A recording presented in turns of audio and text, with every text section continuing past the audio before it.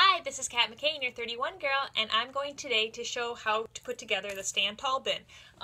This is the best product we have for laundry baskets. So I've actually am replacing all my laundry baskets that I have around the house with our stand tall bins because they are sturdy, they are great. My son will like drag my 2-year-old daughter around in it, so it can hold a lot of stuff and weight and actually be used as a toy as well, which is kind of silly. So anyways, when it arrives, obviously it will be all folded up like this in a little plastic sack and it'll pop out. So if you don't know the stand tall bin, it does have a reinforced tubing along the top. It has great handles to carry all your stuff in, and then it'll come with the rods that kind of keep it stand tallish. So you just take off the paper,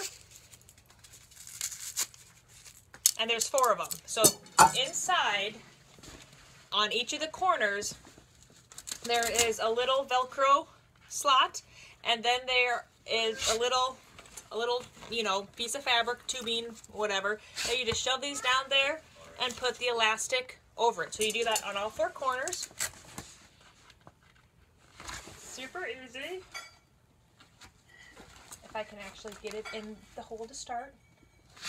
So you do that, and Velcro it shut.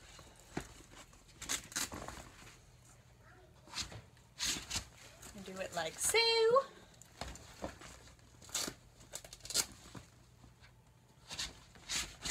And again, voila! Now, your stand tall bin is stand tall. So again, in terms of height-wise, it is, I don't know, I forget, like it's 2.5 feet, I think, I forget the total height.